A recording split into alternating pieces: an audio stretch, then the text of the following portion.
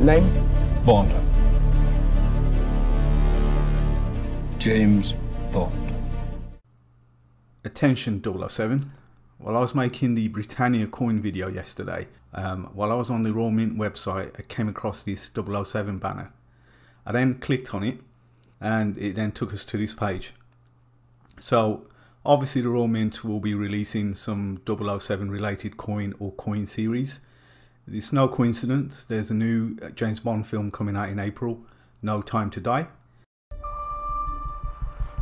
James Bond. License to kill. History of violence. I could be speaking to my own reflection. Only your skills die with your body. Mine will survive long after I'm gone.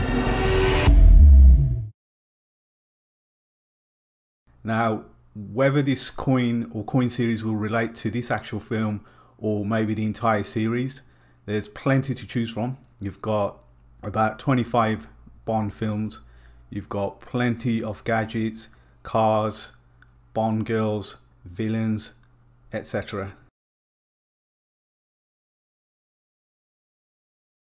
Of course, this isn't the first time the Royal Mint has had some sort of connection with James Bond. There is already a 10p coin available if you're interested. It's B for Bond and it's got the 007 logo and the gun barrel on the coin.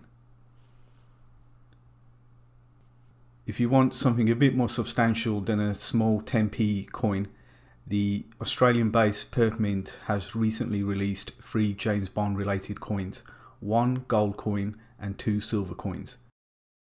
I covered the 2 silver coins in my January silver coin release video. I guess we'll get a more formal announcement either end of this month or the beginning of March. Until then, don't forget to keep this a secret. I'll see you next time. Why would I betray you? We all have our secrets. We just didn't get to yours yet.